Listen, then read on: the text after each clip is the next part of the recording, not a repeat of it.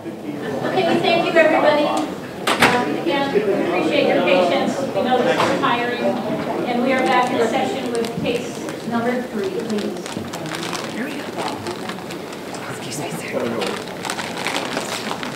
This item is Z2017-061H. This is to apply the historic to the proposed Tobin Hill North Historic District. This was previously continued from the February 21st hearing. There were a total of 209 notices mailed, 86 notices to property owners in the subject area, 122 notices to property owners within 200 feet, and to the Tobin Hill Community Association. We received 14 responses in favor, 44 responses in opposition, and Tobin Hill Community Association is in favor. We also received a support letter from Beacon Hill Area Neighborhood Association, as well in support. And the applicant, which is the Office of Historic Preservation, is here to request a continuance. Okay. Good afternoon, Madam Chair and members of the Commission. I'm Kathy Rodriguez. I am the Deputy Historic Preservation Officer. I'll keep brief comments. So we are requesting a continuance at this time. There's been an indication from the property owners within the boundaries that there is still some questions and that they'd like additional information. This is the second in 3 public hearings that are part of the designation process. Currently, I just wanted to remind everyone that the properties within the proposed boundaries are currently under interim protections, and any modifications or demolition would be reviewed as if they were already designated. You are asking for how long of a continuance? Continuance to the June 20th meeting to give us an opportunity to schedule a follow-up meeting with community members and property owners. Okay, thank you. I am seeing some unhappy faces, and we are going to continue with this hearing. The applicant has asked for a continuance, I think for the good reason of wanting to have more dialogue, but you are all here, you are signed up to speak, and the Commission still has the option of whatever motion we want to make. We can vote for continuance today, we can vote for approval, we can vote for denial. We can have all those motions that we would send to council. So we are going to go ahead. You are free. You're signed up. You don't have to speak today if you don't want, because there's a possibility of a continuance, but you are more than welcome to just go ahead and speak as planned. We will hear everything you have to say. We will have questions for staff. We will treat this as a full hearing, even though the city has asked for a continuance. So first citizen, sign up, please. First one I have is Rick Shell.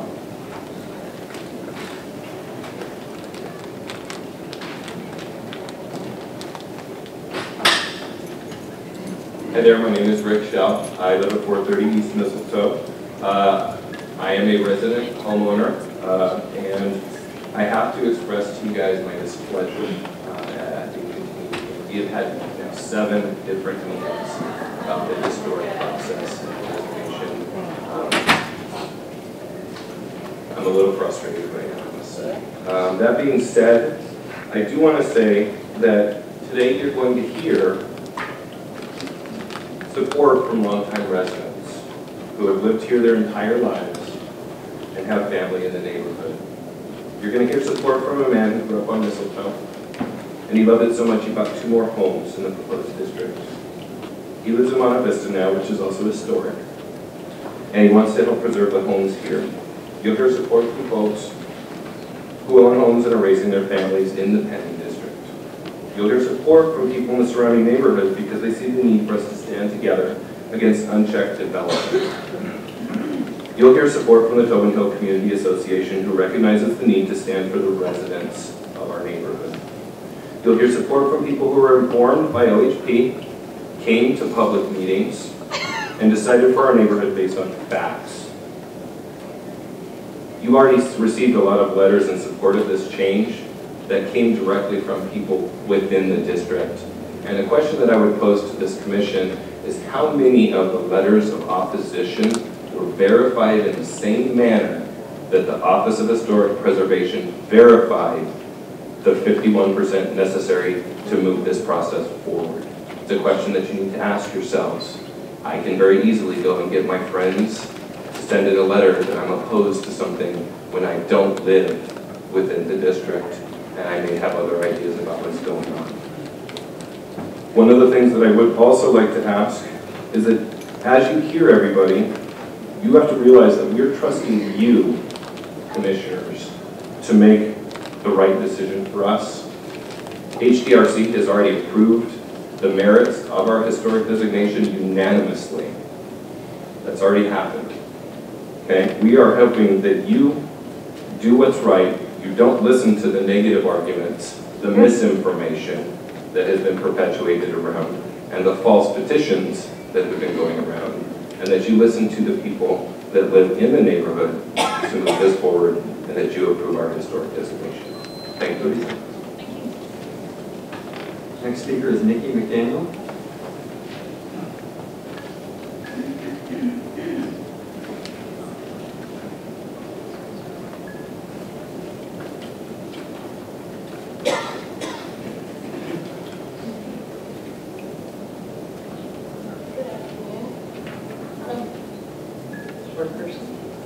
My name is Nikki McDaniel, and I would like to express my strong and enthusiastic support for the historic designation of the proposed Tobin Hill North Historic District for you today.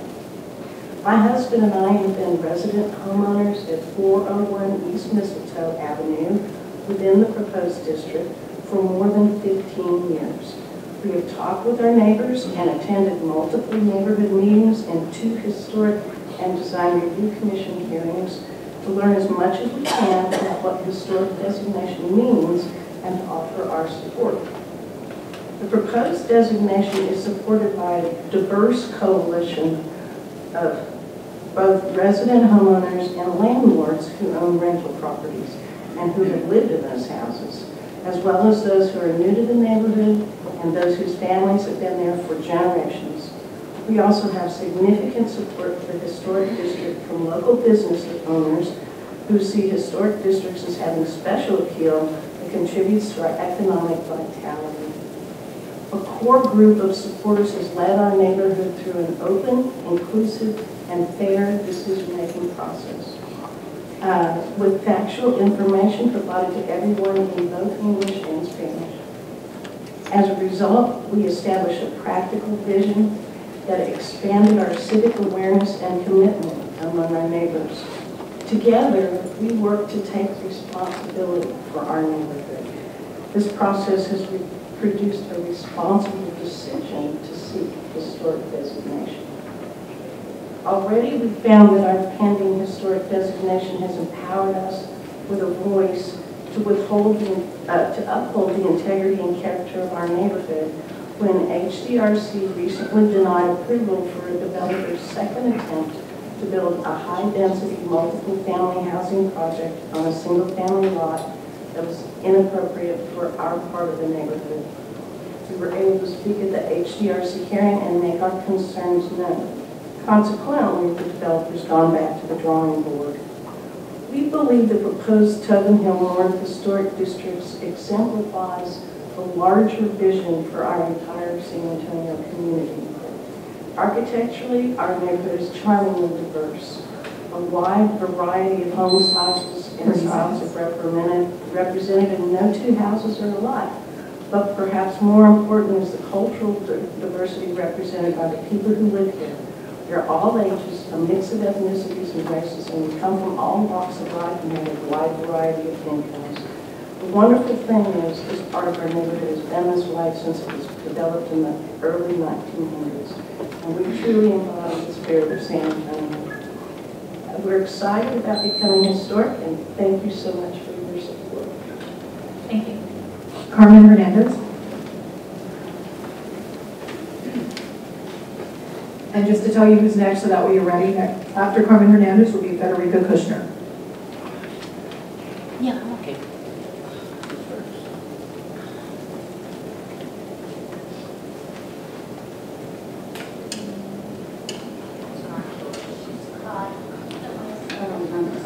And I live before you can consider.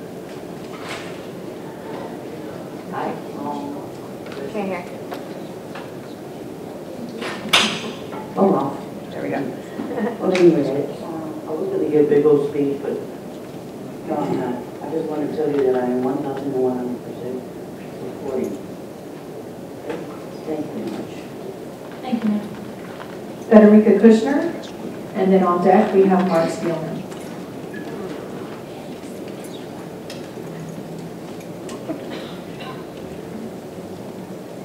I'm Frederica Kushner. I live at 405 East Myrtle Street in Tobin Hill. And I am intending to give an official statement of the Tobin Hill Community Association, but first I would like to make a few short comments.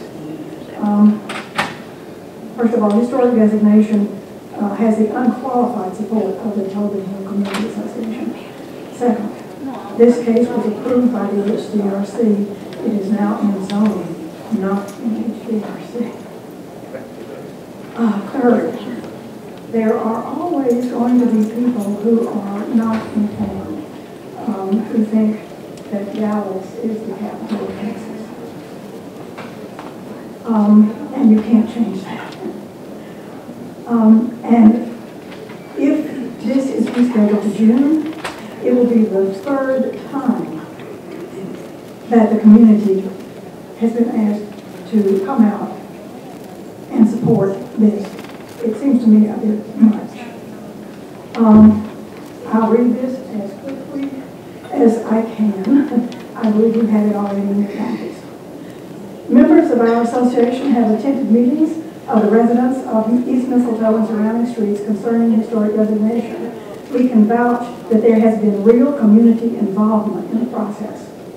The northern part of the Tobin Hill neighborhood is a microcosm of the historic development of much of the city of San Antonio. It was platted when there was a rock quarry in the vicinity and when the upper labora Sakia was still evident enough to be used for a boundary. And by and large, the houses you see there today are the original ones, built for the workers at the quarry and the Pearl Brewery, as well as the managers and small businessmen of the city.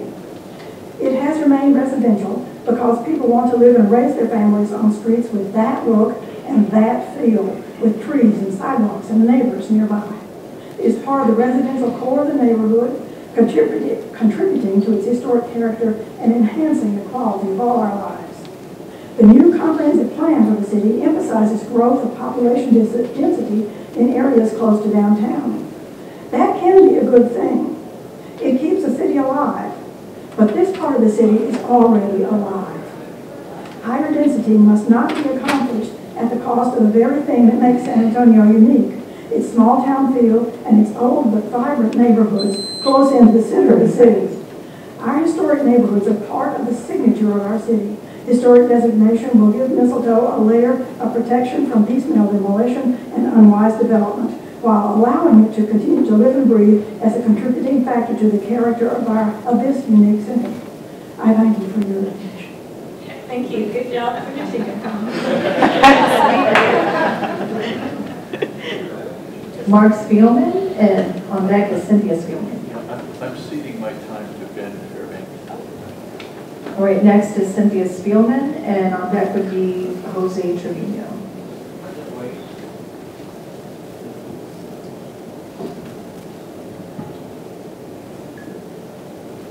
Good afternoon. My name is Cynthia Spielman. I'm the president of the Beacon Hill Area Neighborhood Association. On behalf of the Beacon Hill Area Neighborhood Association, I'm writing in support of the establishment of the designation of the Historic District for Tobin Hill North. Our downtown neighborhoods are experiencing unprecedented stress as we move into the future. These neighborhoods, established in the early 20th century, are unique, and once gone, they can never be replaced. San Antonio cannot be great without its great historic urban neighborhoods and that help define who we are. There's nothing wrong with development for density, but it must be compatible with its neighborhood, and the only way to guarantee this kind of development is through the Historic District designation. Beacon Hill was told, as we faced threat of incompatible development, that our only sure recourse for protection was to seek an HD designation. So we don't understand why then Tobin Hill North is under threat of continuance and possible denial, especially when they've gone through the numerous public meetings, gathered the required majority of votes, and their application for an HD designation has been unanimously approved by HDRC. The denial of this request will have a chilling effect on all neighborhoods seeking an historic designation. Tobin Hill North has been encouraged to seek Neighborhood Conservation District designation in the place of an HD designation. There are some obvious problems with this approach. The developers, understandably, have stated they are unwilling to wait for the year that it takes to develop NCD standards. The NCD does not necessarily protect a neighborhood from incompatible development, as evidenced by the recent developments in Beacon Hill, and this is not what the majority of the residents want. What is at risk is not just the preservation of historic buildings and architecture, but of a community. Preserve this neighborhood and help them welcome compatible and neighborhood-friendly development. Please support the establishment of their request for historic designation for Tobin Hill North. Thank you. Thank you. Jose Trevino. On deck will be Gloria Herrera. Okay, Mr. Trevino is not going to speak. Gloria Herrera. On deck will be Yvonne Gonzalez.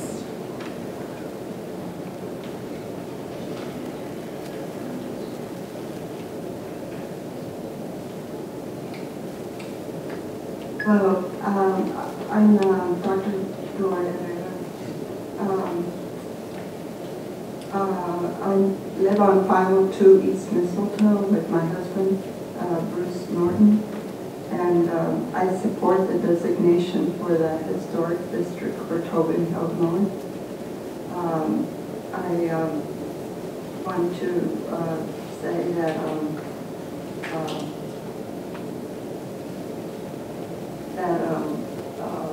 some of the people that oppose the designation of historic also own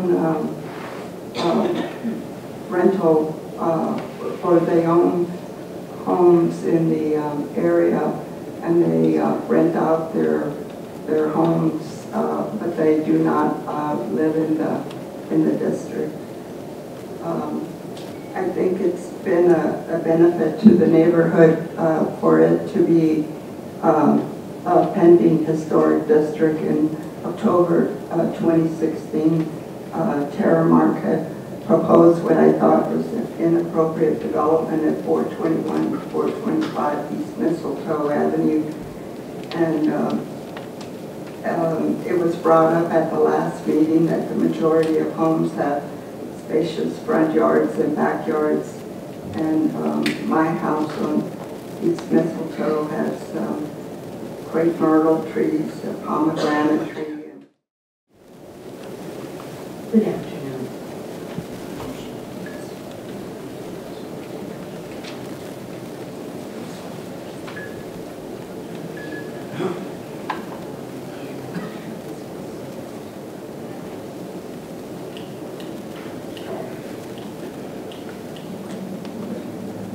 Good afternoon. My name is Yvonne Gonzalez. I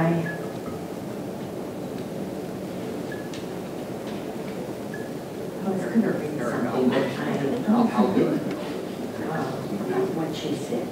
Some people own the property and don't live in the property. But I have been terribly concerned with this property since I was born and came home from the hospital many, many years ago to that particular house.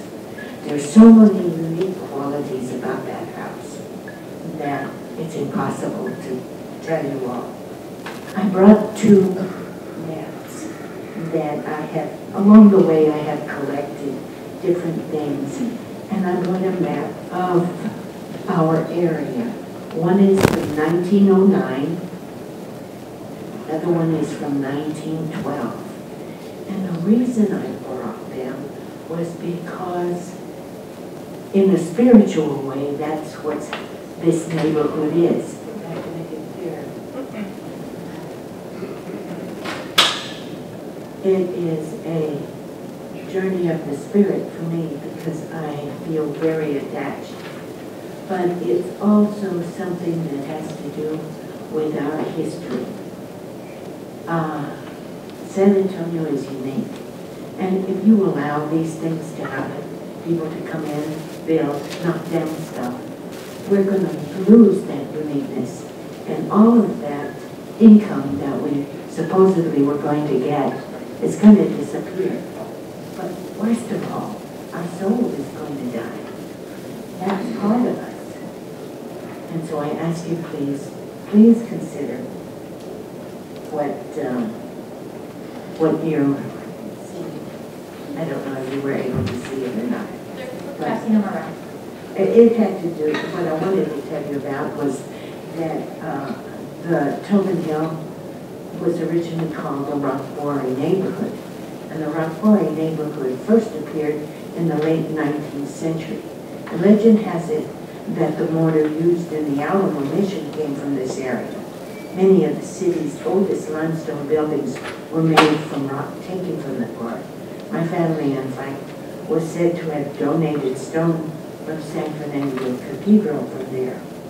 The families that worked in the quarry settled in the area on streets such as East Mistletoe and Ewald, which used to be called East Wald.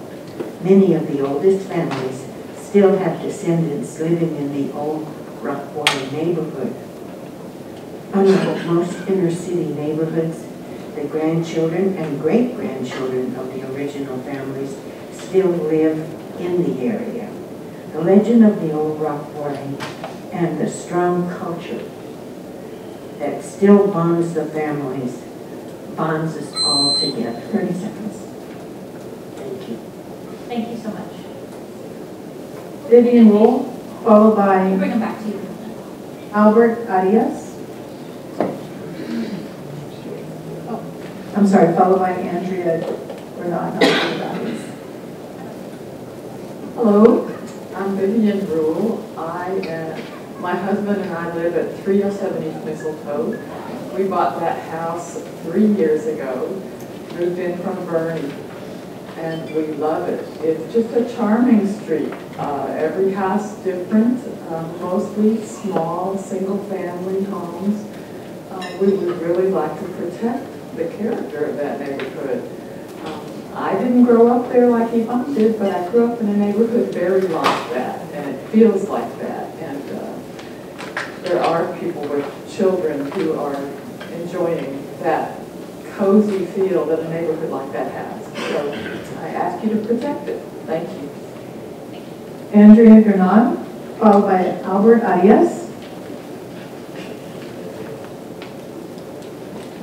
Andrea?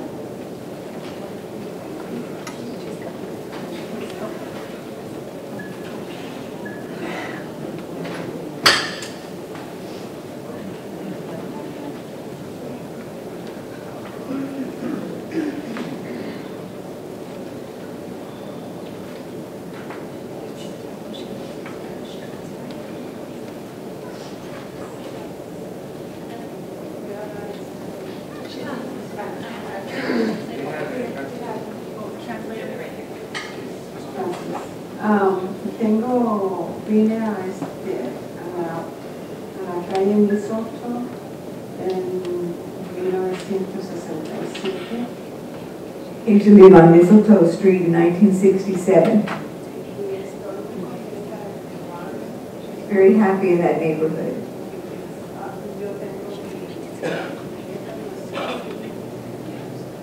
Her grandchild and great-grandchildren were born there.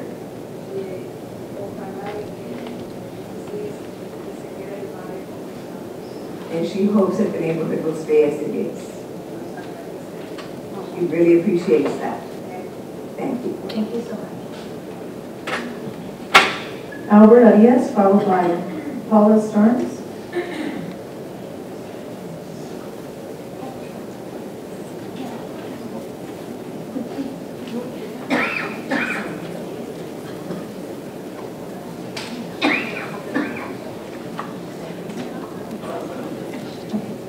Good afternoon, Commissioners. My name is Albert Arias. My family moved into Tobin Hill in 1960. I was 7 years old. And I lived there, probably about 40 years before I moved to Monte Vista. But I still own 3 rental properties in the proposed historic district. And One thing I can say about the house is that they should be preserved. I'm in favor of historical designation. But one thing people don't realize, you can drive by there and see these homes, but you have to go inside to see what these houses look like. The woodwork, the pine floors, some have oak floors, but there's also a species of pine wood called longleaf pine. And that pine is hard to find. It's a shame if anybody would start destroying these beautiful homes in this neighborhood for any reason. And we're under great pressure, like the previous discussion at Dignity Hill about putting apartments behind somebody's house. You know, maybe that will help preserve a neighborhood, but they have to conform. And since I also lived, like I said, for about 40 years in Tobin Hill, and I lived in 2 of the houses in the proposed district. And I can see why these other neighbors are so passionate about getting historic, because they want to preserve their homes, because they live in them, and they want to be able to pass them on to children, grandchildren, what have you. But we want to have an intact neighborhood because it's under great stress. So I hope you all vote and agree with our historic designation. Thank you. Paula Starnes, followed by Sandra Levy.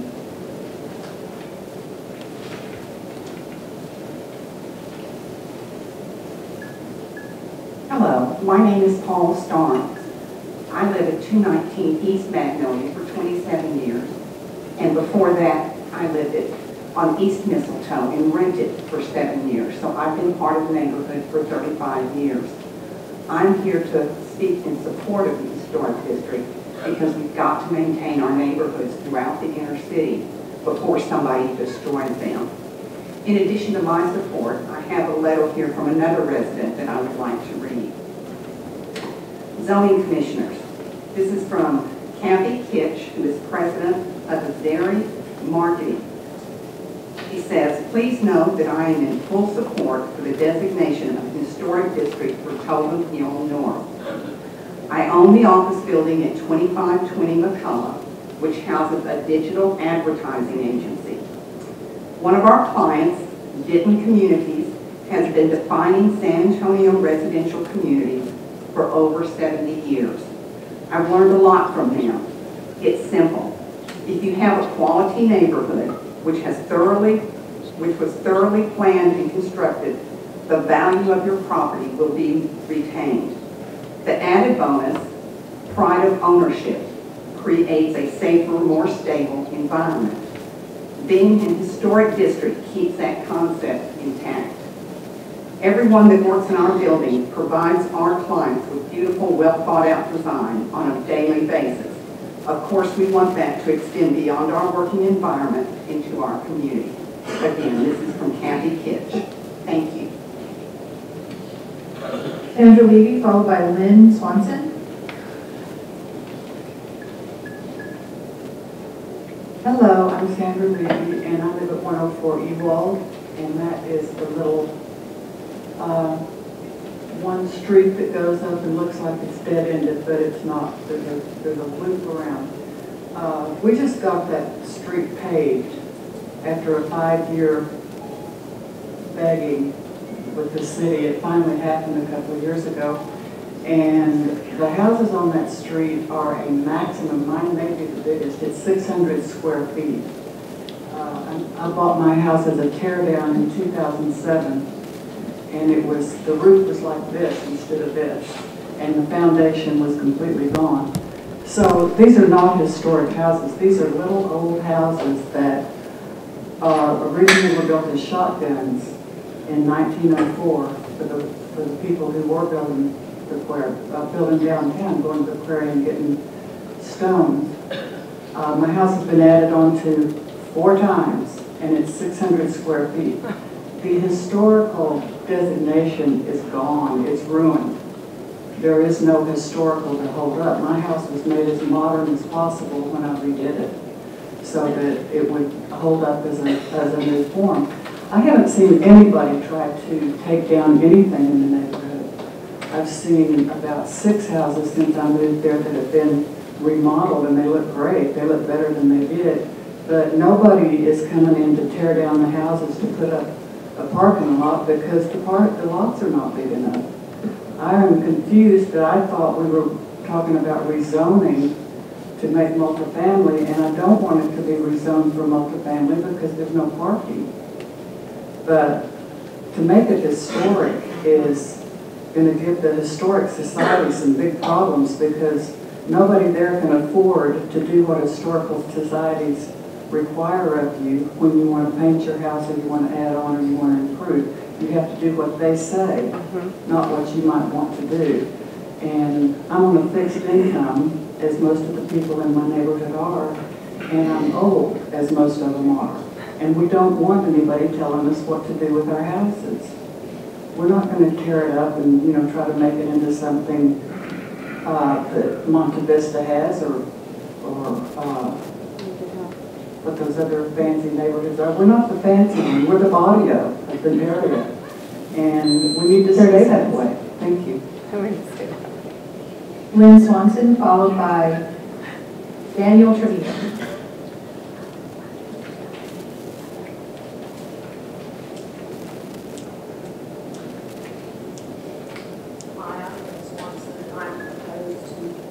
Can't hear you.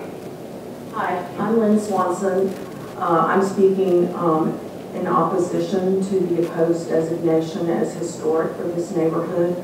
I'm sure many of you are very familiar with the process of this. In the fall of 2016, OHP, Office of Historic Preservation, sent out postcards to all property owners in the proposed area and asked for a vote of either for or against, for approval or against historic designation for the neighborhood. During the process, some of the properties owned by people who were known to be opposed to this designation were removed from the proposed district, and the district was reduced from about 99 properties to 88 properties. Then in December, a meeting was held in which OHP announced that they had a majority of the neighborhood voting in favor of this designation, and they took over jurisdiction of the neighborhood. Apparently some at the meeting questioned the majority vote at the time, but the whole process went forward and Historic went forward with their plan to take over the neighborhood. Since the December meeting, OHP has not publicly answered any questions about the results of the vote or reinstated a sketch that had been on their website that showed all lots in the proposed area with the votes that they had received. Despite many questions about the website, sketch, and the actual votes, no information has been forthcoming. This lack of transparency and the deafening silence led some in the neighborhood to try to fill the information vacuum by doing a survey of their own. Their survey indicated that a majority of the homeowners are actually now opposed to this designation. I ask that you vote against this designation based on the fact that neighborhood support has not been demonstrated by OHP, and that in fact the majority may feel very differently. Thank you very much for your time. Thank you. Next person, Daniel Trevino, followed by Cynthia Pujol. I think my son's David. To who? David. David. Okay. Next person is Cynthia Pujol, followed by David Honcola. It's Christina Pujol, and I have to give my time to David Honcola. Okay, David, you're next, and you get a total of 9 minutes.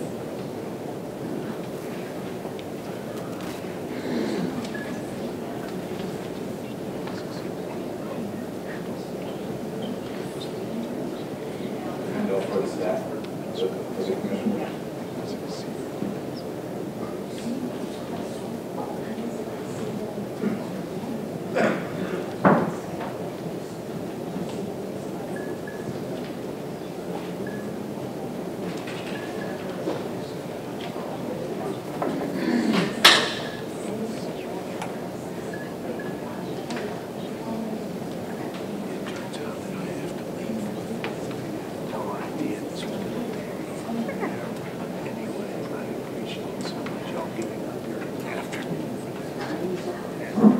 Good afternoon. My name is David Hunkala. I'm a property owner within the proposed district.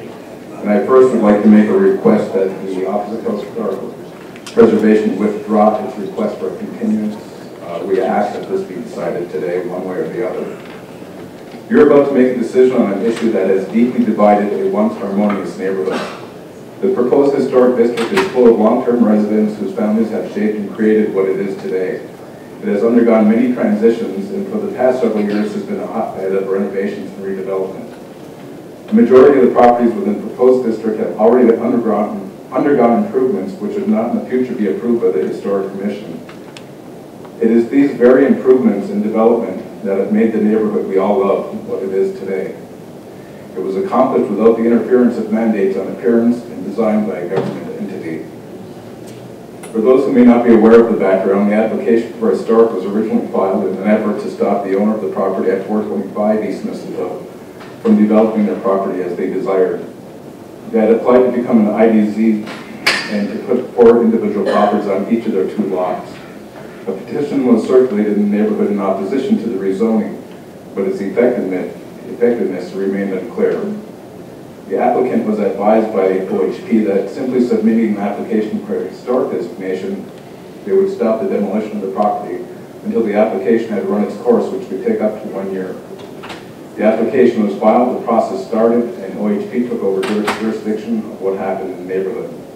Unbeknownst to the applicant, the property owner had already received permission for demolition and the buildings were removed. This commission later, against the recommendation of its staff, denied the application for an IDZ. There are many, many concerns with the ways and methods the historic processes move forward. There has been great misinformation on all sides of the issue, and to this date, few people have a complete understanding of the impact it would have. This hearing has already been delayed twice in an effort to allow more time to present all of the options. We attempted to look at creating an NCD as a compromise of sorts to protect the look of our neighborhood. Our councilman organized a neighborhood meeting and attempted to do just that. But unfortunately, that meeting quickly spiraled out of control and as it developed into people speaking out of turn, yelling over each other, and was infiltrated by people from outside of the neighborhood with a gripe and personal agenda about something totally unrelated.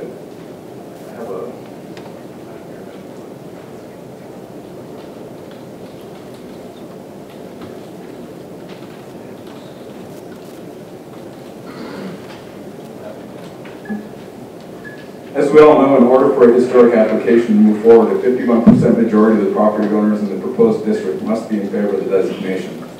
The original application included 99 properties which would have required 50 of them to go along. By converting the opposition to the IDZ into support for historic, the process moved ahead extremely fast. It is still unclear how the votes were counted or tabulated, but we received word that a majority was reached and the process would move forward with only 45 property owners in favor. We then learned that the map was gerrymandered, a number of people in opposition were taken out, and the number of properties was reduced from 99 to 88. The support for historic was rapidly decreasing as people were changing their minds once fully informed. The staff and leadership at OHP knew at the time of the HDRC meeting that there was no longer 51% support. Rather than ask for the hearing to be delayed, they pushed it forward, and the HDRC board subsequently voted to recommend the district be created without the consent of the residents. Many of us believe that the process was conducted in a manner contrary to what is stated in the UDC, but that is something that will be sorted out by people in the know in the coming weeks and months. A number of us have been canvassing the neighborhood, speaking to our neighbors, disseminating information, and gathering signatures in opposition to this historic designation. If we revert back to the original application, which included 99 properties, I believe we can document that over 70% of those have not given their blessing to a historic designation. And as you can see on this map that's on there, all of the red ones are people who are opposed and have signed petitions they have copies of that are opposed to it, putting the opposition at 60.2% of the current 88 properties that are there. There's also reference on the list that you have of 12 additional properties who are gerrymandered out of the proposed district who are also in opposition to it. So the opposition to this is great. And so ardent is this opposition, particularly on the east half of the proposed district, that the property owners there have banded together in a process of creating a new neighborhood association that would include 66 contiguous properties in the 400 to 700 block of Mistletoe, including Ewald, Kingsport, and Valentino. The bylaws have been written, the officers selected, the application is filled out and ready for submission. As it would overlap a current voluntary association, we are prepared to seek permission from the Secretary of State's office to create a mandatory association. 90% of those people in that proposed new association simply just want to be left alone and are against the historic designation. And we're going to ask at the least that this area be removed from the map of the proposed historic boundaries. A close examination of the neighborhood would show homes typical to any other home you would find within Inner Loop 410, which could be considered, while it could be considered an old neighborhood, there's really only one building that could be considered to have historically contributed to the neighborhood. Yes, there are many stories of personal family history here, and of families that have lived there various times during the growth and development of the city. The stories are not unique overall and shouldn't be used to dictate further growth and development. When one considers the history of the city, the prominence of the leaders and the people who developed it, and what future historians will write about, I'm not aware of anyone that would be included in those annuals who be from this neighborhood, nor am I aware of any structure in the proposed district, with the exception of one, that bore any significance in creating the neighborhood that it is today. It had been a neighborhood in disrepair that had been slowly revitalized mostly from west to east, and only a handful of properties remain that have not been updated. The renovations that have been made have not affected the look or feel of the neighborhood. They have made it what it is. Almost 60% of the houses have replacement windows that would no longer be approved by HDRC. Over 30% have entry doors that would most likely not attain approval. A majority of the properties on the east end have chain link fences, which would not meet historic criteria. It would be extremely unfair to impose these new expensive standards on the few who have not made upgrades to their properties. The owner of the property at 425 East Mistletoe, the catalyst for the whole process, is already obtaining approval for his project from the HDRC. The construction on that property will be in the style and manner fitting the neighborhood. This historic designation is simply not needed to retain the look and feel. There are a few other lots on the street also designated for multifamily. I'm sure you will hear from them that they have no intent or desire to develop them in a manner unbefitting to the area. All the property owners in the area, whether they have lived there for generations or are relative newcomers, have all had equal opportunity to research what the development potential is for the neighborhood, or has been, within the current restrictions, codes, and guidelines. The applicant, who had only lived in the area for a couple of years, has self-professed to have fallen in love with the neighborhood as it was. It is now asking you to impose new restrictions against her neighbors who created what she loved. I ask that you do not further this rift in the neighborhood, and we could allow the deep division to begin to heal. We do not want to live in such a deeply divided community. We despise the derision, name-calling, labels, and political activism that surrounded this issue. The proponents for the designation are a small, albeit very vocal, minority. Do not let their voices drown the quiet majority who simply want to be left alone.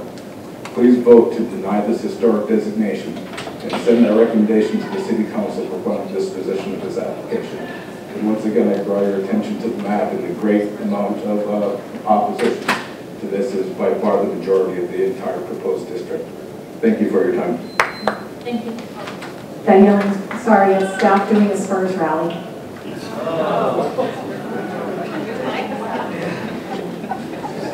You get the spirit, it's a game. All right. Next, we have Ben Fairbank. Ben Fairbank, you get a total of 6 minutes.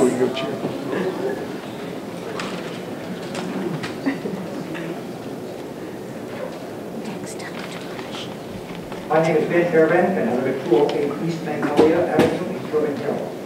Although I am a member of the Tobin Hill Community Association and serve on its zoning task force, statement to the Tobin Hill Community Association has been given today by Ms. Ricky Cushman. I am speaking as an individual today in support of the proposed change to create the Tobin Hill North Historic District, case Z 2017061. Most of the arguments, both pro and con, and there have been many of both, that I have heard in recent months concerning the proposed historic district have addressed the perceived effects the change would have on residents of the district and or on those who would either build in the district or have other non-residential interests in the district. These are all valid and important concerns, but I would like to suggest that it is both valid and important to take a wider perspective as well. Let me explain. About 45 years ago, when as a new PhD experimental psychologist by training, I was teaching introductory psychology at New Mexico State University, I sought to prepare a lecture that would show students how the methods of psychological measurement might be relevant to everyday life. In order to do so, I prepared a lecture based on a book by Kevin Lynch entitled The Image of the City. And as an aside, I recommend that book strongly to all who are performing tasks such as yours as members of the Zoning Commission. I face now the task of compressing a 50-minute lecture into 6 minutes. Lynch and his associates at Massachusetts Institute of Technology used well-established methods of experimental psychology to investigate how people, both residents and visitors, build up internal or mental images of a city. They determined the kinds of elements that city dwellers abstract from their cities while living in them. They found a fairly small number of kinds of elements. These kinds of elements include edges of cities, and I believe that San Antonio's edges are diffuse and vague as the city peters off into the surrounding territory. Routes within the city, and San Antonio has well-defined routes, especially the limited access highways and main thoroughfares such as San Pedro, Zarzamora Street, East and West Commerce Street, and others. Landmarks. San Antonio is well endowed with landmarks, including the Alamo, the Taj Mahal on Randolph Air Force Base, the Riverwalk, the Mission, the Tower of the Americas, Market Square, the Boots, and many others. And finally, for this condensed presentation, neighborhoods, such as San Antonio's downtown, King William, Alamo Heights, The Pearl, Monte Vista, and quite a number of others. Very briefly, Lynch used techniques such as asking residents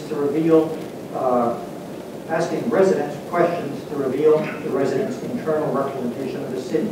How do I get to the from the San Antonio Development Services Department to the airport? How will I know when I am getting close? How will I know that I am there? What will I pass on the way? Why is all of that relevant to this case?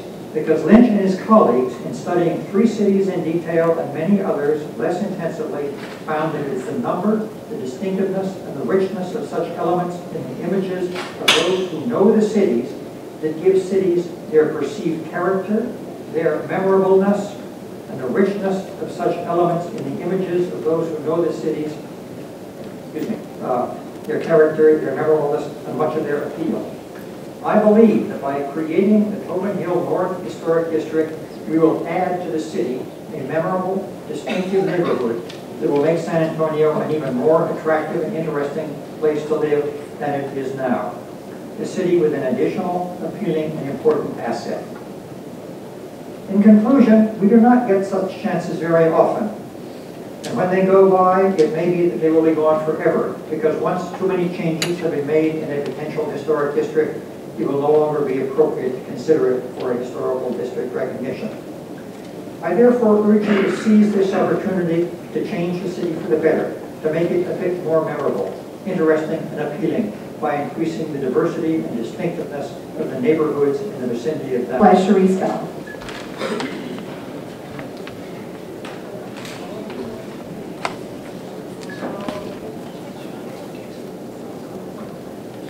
Hello, my name is Clayton Oakley, and I own the property at 712 East Mistletoe Avenue. I'm in complete opposition to the creation of the Mistletoe Historic District.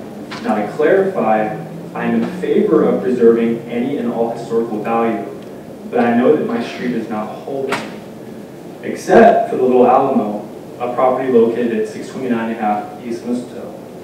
The entire push for a one-street historic district was done so in an effort to stop the owner of 425 from demolishing 2 of the ugliest duplexes ever built and improving the property. I think it's a gross misuse of the historical designation as a tool to stop rezoning efforts. After the application had been submitted, and people actually began to get the facts about what it would really mean to go historic, opposition skyrocketed. Many of the initial supporters that helped reach the 51% had signed because they were either not informed about all the facts or had been annoyed and pressured many, many times by the applicant. After having been informed, opposition is now at more than 70%, and there is division in what once was a quiet, unified neighborhood. I please ask the zoning committee do not recommend the creation of the Mistletoe Historic District to City Council. The people of this neighborhood just want to be left alone. Thank you. Sharice Bell, is she still here? All right, next is Marilyn Corchese. Genevieve.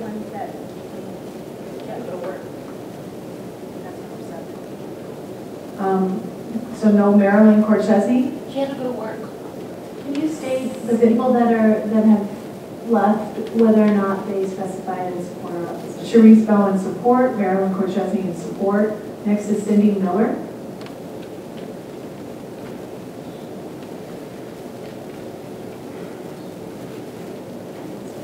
Good afternoon, I'm Cindy Miller. I live in Tobin Hill. I'm here to support the historical designation, and the reason that I'm supporting the historical designation is that what we're seeing throughout our neighborhoods is kind of a mining project. You know, our property values are going up. Downtown, when I bought my house, people thought I was crazy. People looked at me and said, "Oh my gosh, you bought a house where?" And they looked like they'd throw up. And now I say where I live, and people go, "Oh my gosh, that's so cool."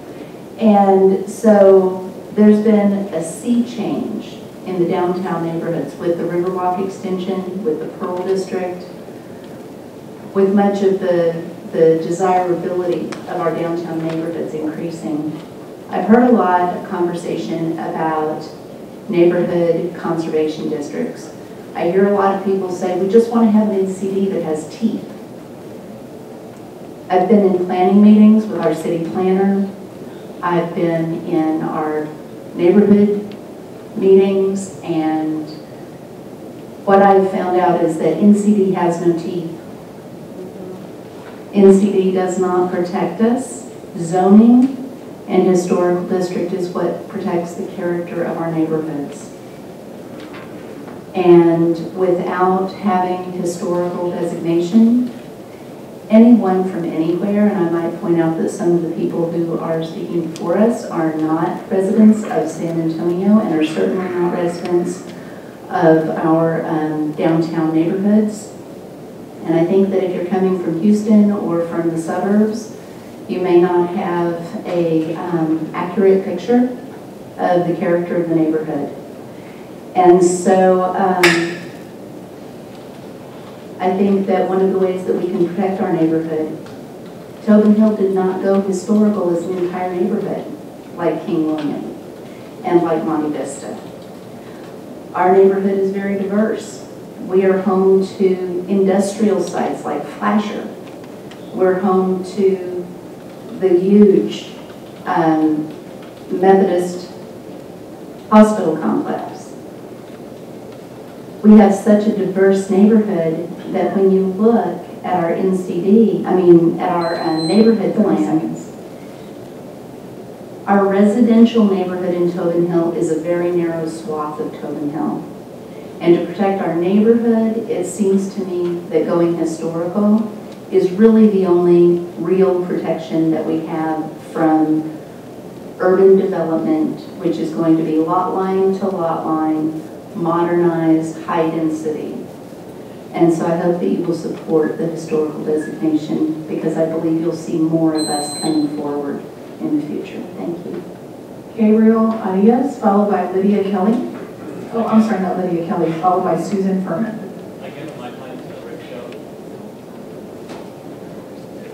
So next person I have is Susan Furman, followed by Kyle Ruthing. I'm sorry, I think that he just gave his time to someone who already spoke, so we need to untangle that. I was told, I told at the beginning, I have a statement from the neighbor that could not be here today. And the ladies at the front said that that was how we had to handle it in order to have his statement read today. Okay, so if, so since you already spoke, if he can either read it as a statement into the record, or he can have somebody else read it, that has signed in once in their time. You can read it.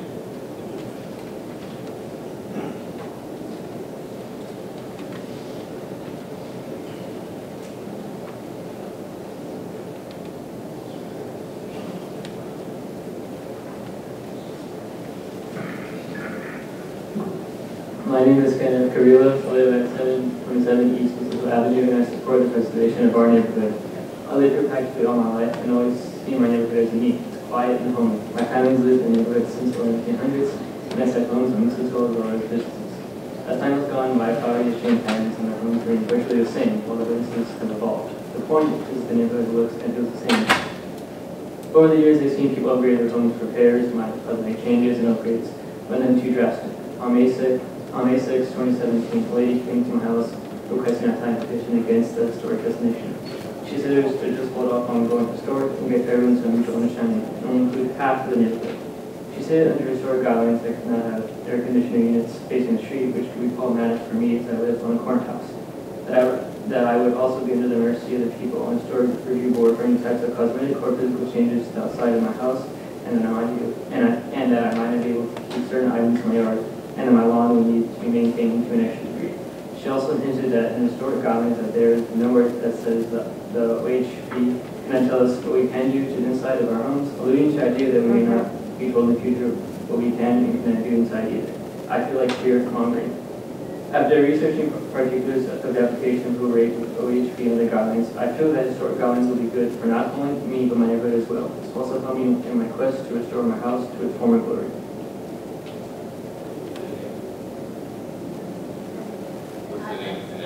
Regards, Ken Carrillo, 727 East Mississippi Avenue. Thank you.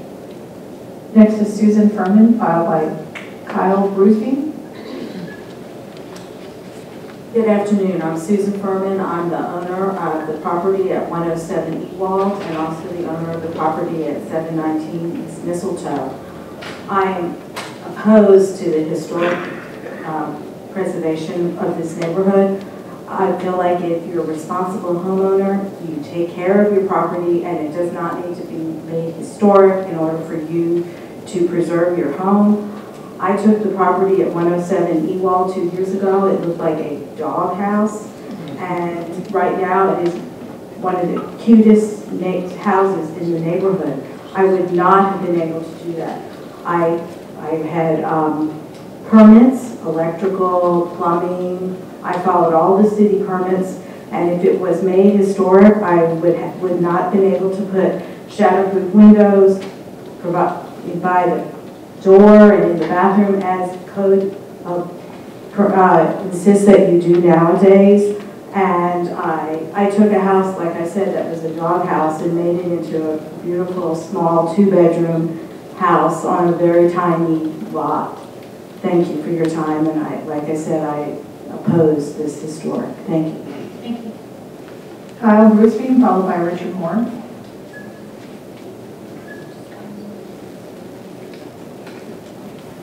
Hello, I'm Kyle Bruesby. I live at 525 East Mistletoe. I'd just like to thank you for your time today and reiterate some of these comments that I've heard.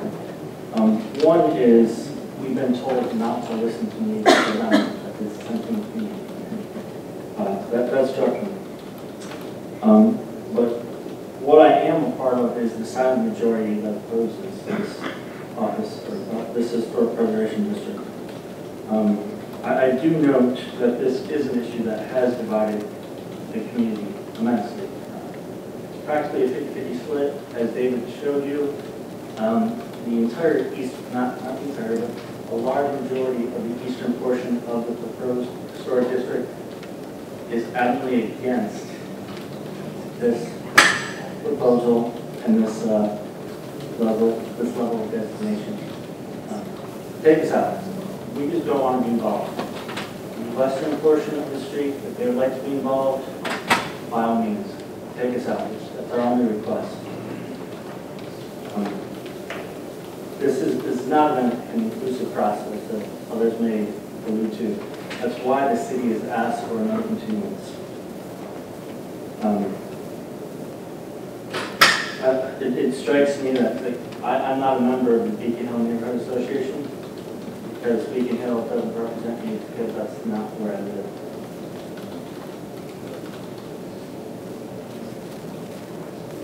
Historic preservation is not the only way forward. We can look at NCDs or NCDs that have teeth. It's something that can be vetted out. That's something the city would like to discuss further. That's why this is being continuous.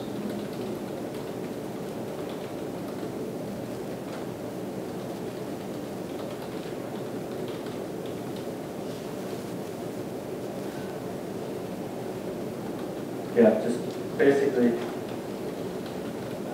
please resolve this today. Let's get rid of this nasty nature that I found on the street. Thank you.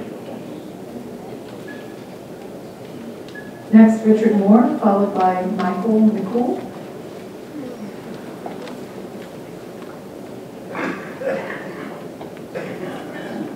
Richard Moore, President of the original 1979 Tobin Hill Neighborhood Association.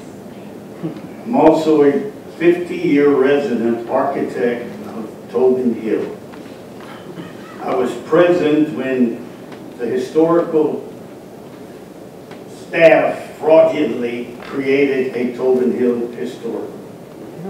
You have heard even Beacon Hill coming over here trying to impress you. I feel that at this time, I would recommend to this commission that either continue with the continuance because you have been shown a plan of most of the residents of Mistletoe against this historical designation. I'm an architect. I have confronted and faced the historical board. It's a very arrogant board that dictates their own personal taste as far as architects are concerned or non-architects on this commission.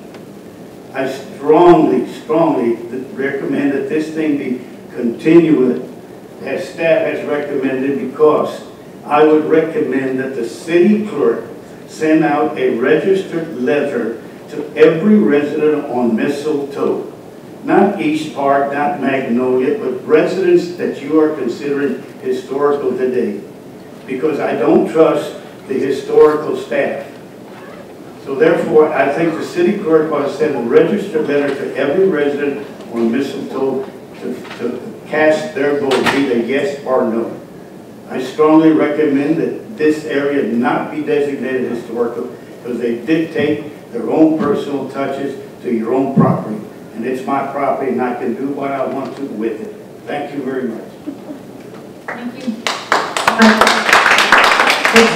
Michael McCool, followed by Anissa Shell.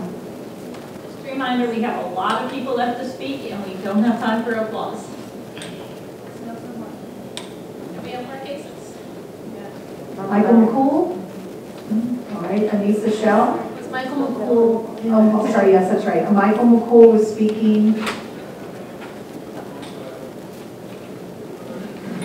I'm guessing against. He signed under that column and didn't check it off.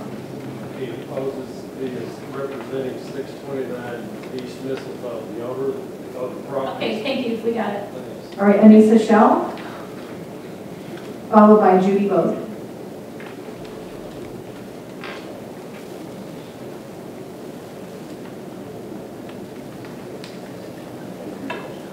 Good afternoon, Commissioners.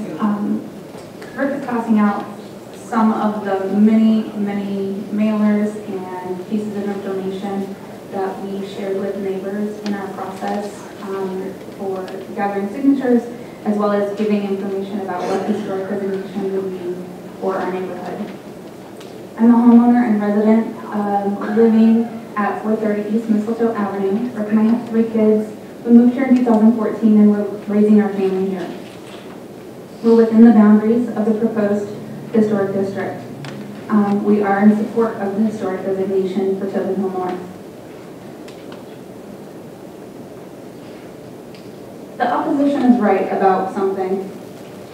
Back in September of last year, one of our properties was sold to a developer, and they proposed building 6 single-family homes on their 2 lots. At that time, it was presented as 1 lot. It was high-density zoning. We came before you in October and opposed this project. It was a catalyst. It unified our neighborhood. We had several meetings, and actually at their suggestion, we met with the city regarding a neighborhood conservation district as well as historic designation to find out what would be best for us so that we could protect ourselves. We voted at that meeting to file for historic designation, and I filed the original application on their behalf. At that time, I worked with the Office of Historic Preservation, who I contacted, and they guided me through the process of how to collect signatures, how to talk to people. We had several meetings where information was passed out in both English and Spanish. They were inclusive of everyone within the district because the Office of Historic Preservation mailed the invitations. When some of the properties on Valentino expressed that they did not want to be included, we dropped them out of the district, changing the boundaries because we did not want to force it upon them. We've had 7 meetings about historic designation. If people still have questions and they have not attended meetings, I cannot speak for them.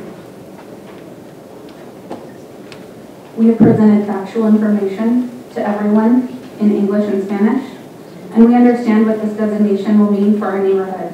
We're excited to be empowered as residents to have a say in how our neighborhood continues to grow and develop.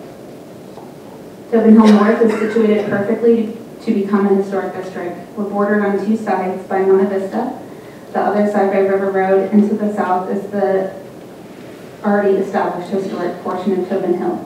There's no region we should not be considered historic. Preservation is not about resisting change, it's about properly managing change.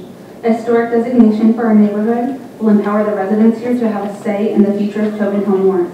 We're proud to receive the recognition that becoming historic will give our community. I would like to ask those in support to please stand up.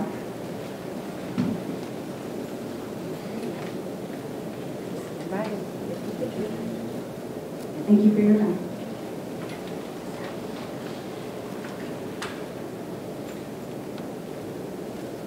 Judy Bode, followed by Jeanette Blount.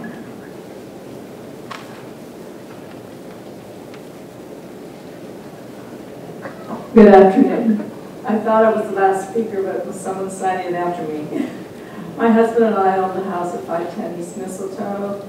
I am truly surprised that there are not more people here speaking in opposition to this, because I know that almost 100% of the people east of my home are in opposition. And 510 is sort of in the middle of the block, or maybe a little bit to the west. The only thing I want to say is that some of the people in favor of historic designation have commented that an NCD is weak. It is only weak if you make it weak. It can be very strong and block anything you want to block if you make it that way. Some neighborhoods have made theirs weak, and they have suffered for it. We don't want to make it weak if we have an NCD, but that is for another discussion. What I'd like to say is that we always like to think that in America majority rules, and we want to say that the vast majority of people on East Mistletoe are in opposition to historic designation, and I hope you can take this into consideration when you vote, and please vote today. It's been continued so many times. We've got to get this settled one way or the other. Thank you very much. Jeanette Blount. That's all that's signed to speak. And Jeanette had signed in opposition. Okay, thank you. The city is the applicant. It was, of course, your choice not to do the full presentation, asking for the continuance. I'm going to give you the rebuttal time, but just like with everybody else today, I'm holding that to at times 3 minutes.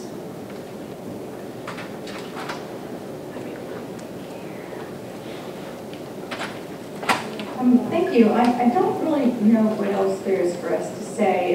There was a lot of information by the speakers. both on both sides of the position. I would say there's some misinformation, but I think that that's been kind of common throughout this process, but not unique to this process. In all zoning cases, as well as historic designations, sometimes there is misinformation floating around out there that we hope that they will contact our office for clarification. For example, window units, we're not going to ask anybody to take out their window units. I will say that there's confusion about what's historic and high style and what is not high style. Monte Vista and King William get mentioned quite frequently. That's only 2 of the 27 districts that we have, and not all of the districts look like King William or Monte Vista. And the HDRC and OHP do not make decisions or recommendations based on personal preference.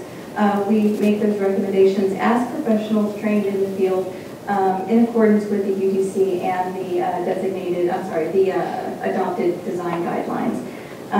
We welcome any opportunity to provide information, whether it's one-on-one or at a community meeting. And of course, I am here if the commissioners have any other questions. Okay, thank you. We are going to start with questions. We'll start with Commissioner Diaz-Sanchez. Some questions for OHP and for staff. And I'm sorry.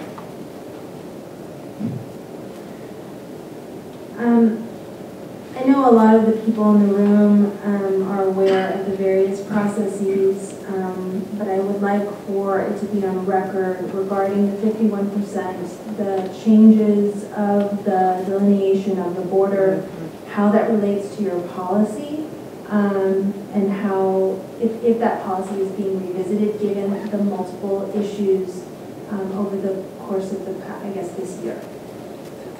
So from a historic standpoint, and what the UDC says currently, is that the property owners are asked to let us know if they are in favor or in opposition of initiating the process for designation. Currently, the UDC requires that 51% of the properties indicate that they are in support of initiating that process.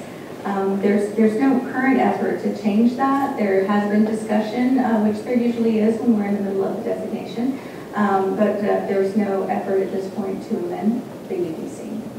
So I just ask, what are the benefits of zoning something historic when a property owner is, 1, not aware, and 2, not in support? If a property owner is not aware, then there's probably either they're deceased or they are in a facility or are not getting the mail. We sent out multiple notices. If you visit our website, you'll see samples of those notices that we sent out, and we send them directly to property owners. I know that sometimes things don't make it once, but we try to do multiple mailings to make sure that they do get through. And I'm sorry, what was your second question?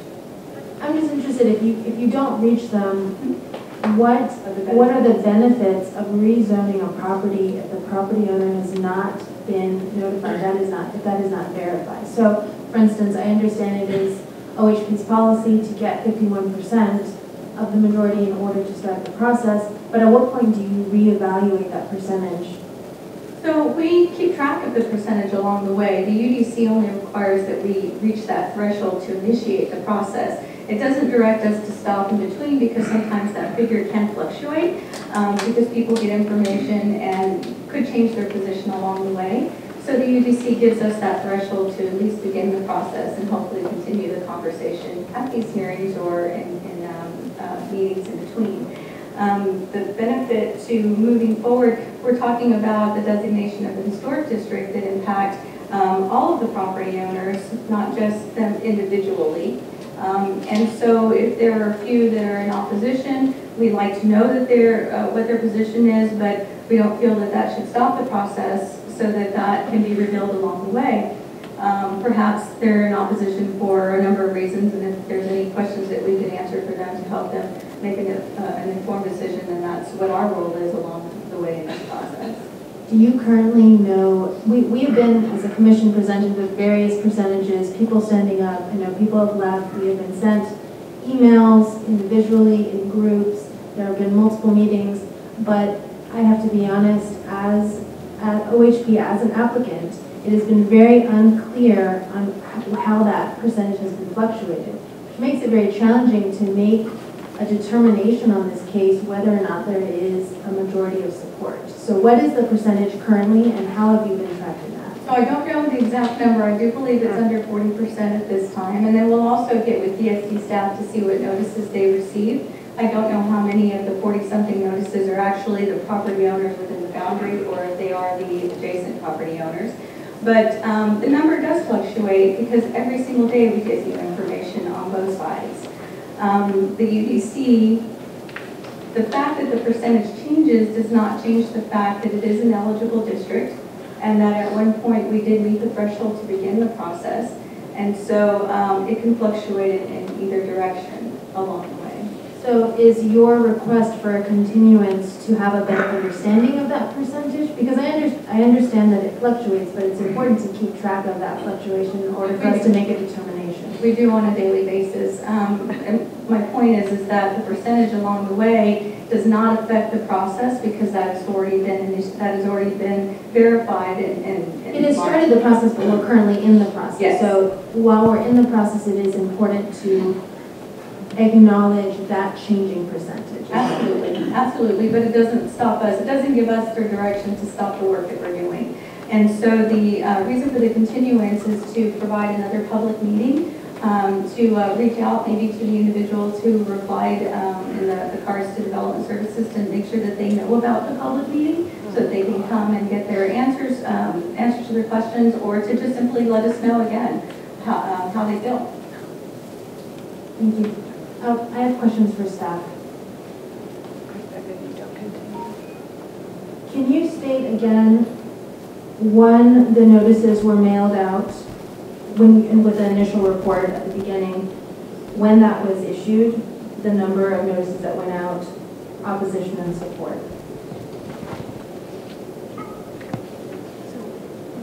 Originally sent out first, right? This is the second mail out. This is the first mail out. So this is the second mail out. And we did it once. So in the beginning, when the case was originally considered, it was originally considered on February 21st. So we typically send notices out at least 10 days prior to the date of the hearing. So our policy has always been about between 12 and 13 days. So with that original notice that went out, there were a total of 209 notices mailed. 86 notices were sent to property owners in the subject area, 122 notices to property owners within 200 feet. We received 14 responses in favor, 44 responses in opposition, and that includes the petition that we have received. And then, of course, we received notices from the Neighborhood Association for Tobin Hill Community Association and Beacon Hill Area Neighborhood Association in support. Thank you.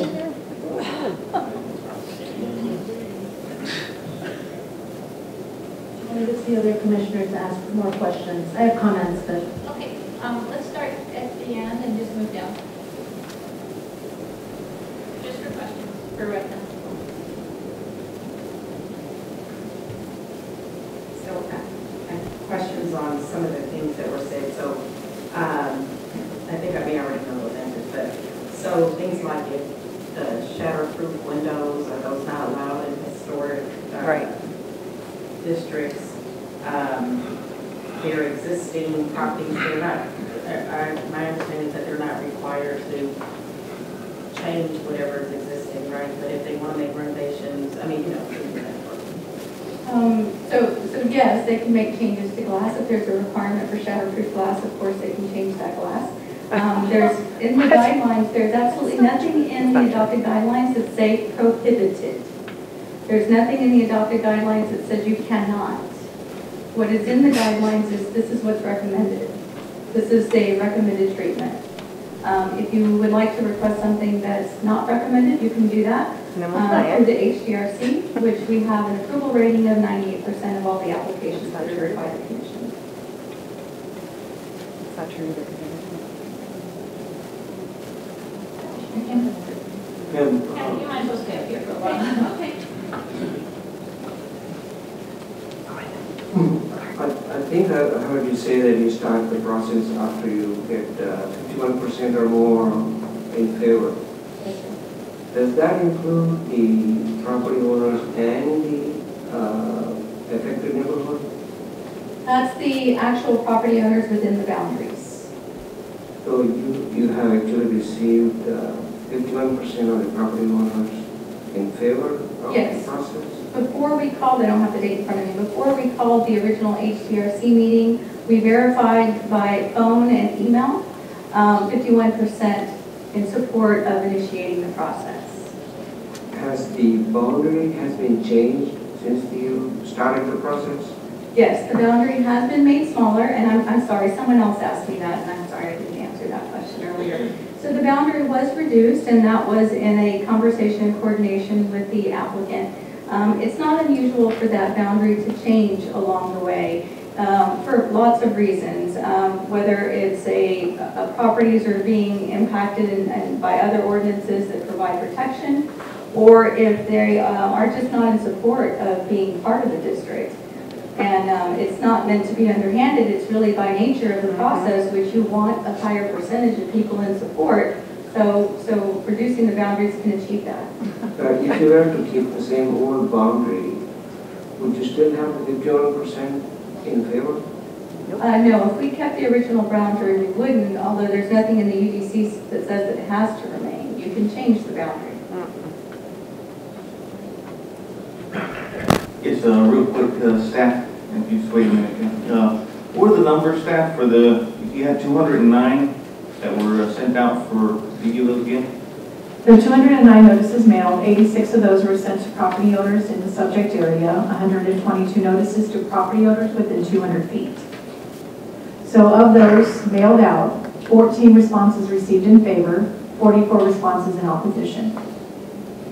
So do we count the 120 that are just surrounding the property area? Because they're not really affected. I mean, Well, yes, they're included in that number because they're within 200 feet of the proposed zoning. And so we send notice out to property owners within 200 feet of the subject area as well as the subject area being rezoned.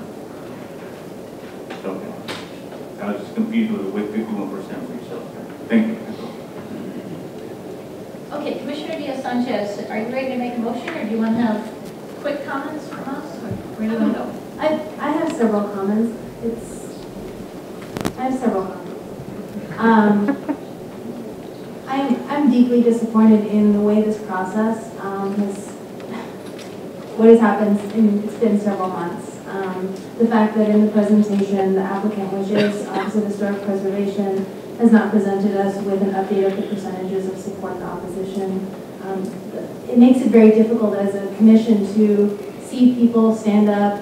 Some people have to leave because they have work to go to not have a real, an idea of how this community feels on a consistent basis. We receive maps today that aren't dated.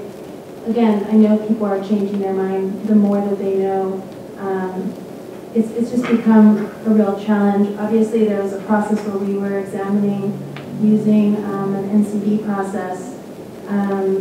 We discussed today in our work session that in fact an NCD can be more restrictive in some moments.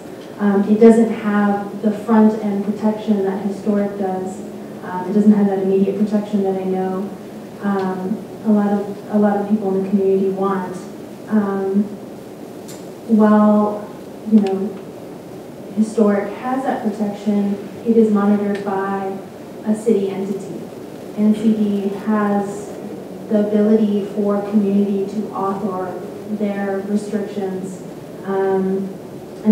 That's just a quick note.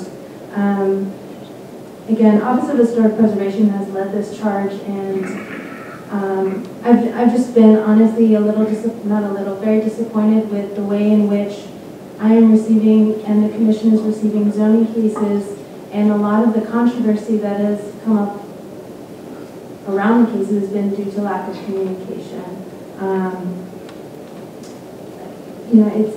I understand the frustration of everyone here. You don't want to see this continue, but obviously the Commission is struggling with how much information has been accumulated by the applicant. I just wish there had been a lot more transparency in where the boundary lines were drawn and communication. Any other comments? You don't want to make a motion just yet? Okay. All right, so again, let's try and keep comments brief, but give the commissioner some help on what we're all thinking. Start down here. Good, okay. All right, I'll wait a minute. Okay, I have to agree with Commissioner Diaz-Sanchez. I'm very disappointed in the OHP's presentation, lack of, or just what's been done on this case and even a couple of others. I am in support of, I think it's a good idea in this particular area for a historic designation. I feel like it would be very helpful to this street, this community, and I see the benefits of it. However, I feel like the process has not been a good one. I feel like there are so many people here who are not in favor of this, and this was initiated by the community. And it seems to me that the community is saying they don't want it. I wish that it had been presented maybe a little bit differently. I personally did not attend the various meetings, and I'm sorry that I didn't at this point. But I'm having a very hard time. I will not vote in favor of a continuance. And I am having a very hard time, as much as in favor I am of a historic designation for this area, I feel like I cannot support it at this time.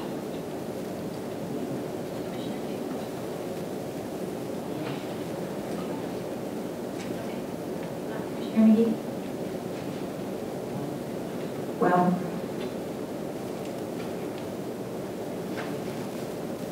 kind of disheartened a little. So I agree with my fellow commissioners on the whole process. I think there were probably some lost opportunities that got us to this point, and it is hard to assess with the information that we have.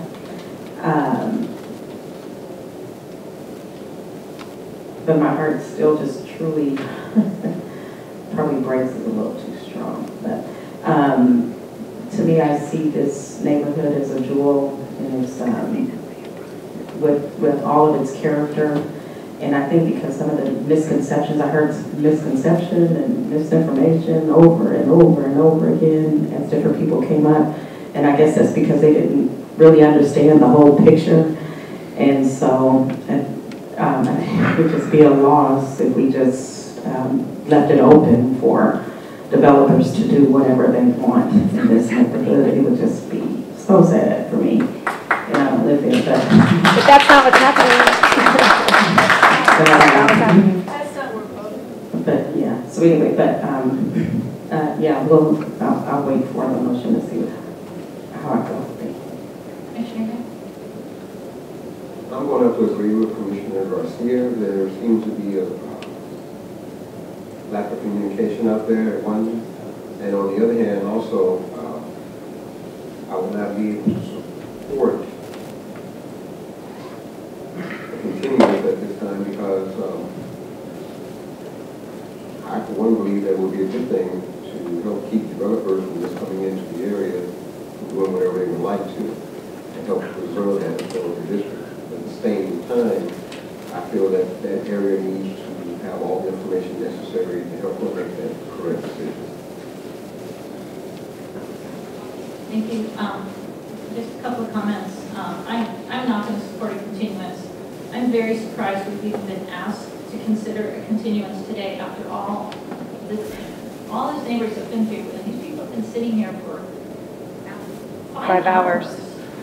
And I'm sorry you asked for a continuance because we didn't get your full presentation, and I wish we had had that today. I don't know where this idea came from, and Kathy, you've been working your heart out the last couple of meetings for us, and I really appreciate that.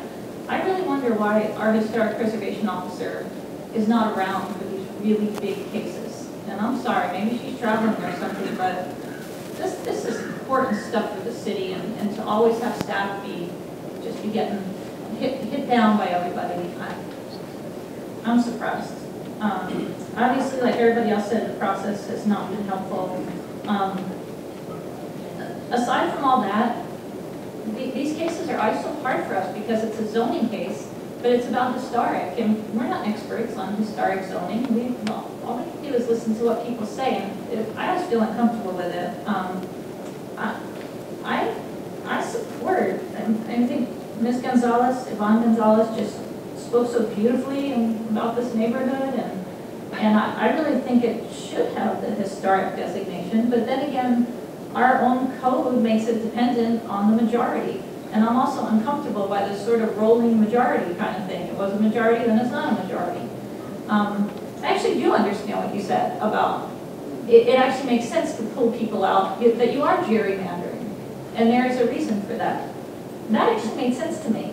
It doesn't play well with the neighbors, but I can see why you're doing that. You guys are trying to do something that people do support. So if you're trying to get to over 50%, then I feel like it's wrong for me to go with what seems to be the minority of people on this. So I'm not going to support a continuance, but if the commissioner suggests either support or denial of this request, I'm going to go with her either way on that one, because I am really on the tipping point on this one. I think there's a good reason for it, but then I'm hearing the opposition. So we are ready for a motion. It's a good thing I've been joining the zoning commission to be liked. I like you. This is a challenge. I've been to several community meetings, and again, Kathy has worked really hard on this, most of OHP, so I also thank you. I really cannot emphasize enough how much of the dysfunction with this case is due to communication. It's just really frustrating. You know, at a certain point I understand gerrymandering, but then at what point do you take out other properties that aren't in support? Right. Where does that stop? Is kind of the struggle for me, because you're following a rule of thumb, but not consistently. And then not communicating to property owners, and then that might change, right? So I understand the logic of the process in which it's actually communicated to property owners is what is problematic. I will not be making a motion for a continuance. It's tough.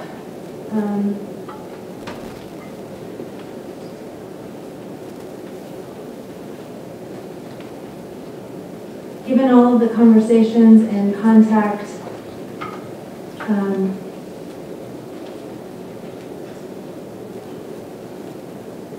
going to make a motion for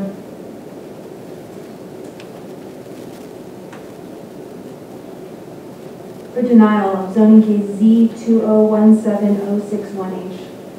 Second. We have a motion and a second. Any last comments? Remember again that any motion needs 6 votes to pass. The motion is for denial.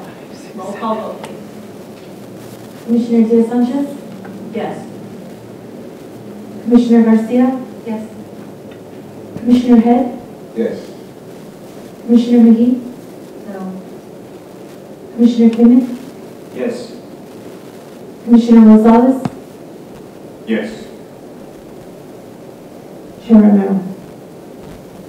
Yes. Oh, thank God. Motion passes. Denial? Yes. Thank you. Thank you. Thank you all for spending your day with us. We're going to take a 1-minute stretch break, and then we have 3 more cases.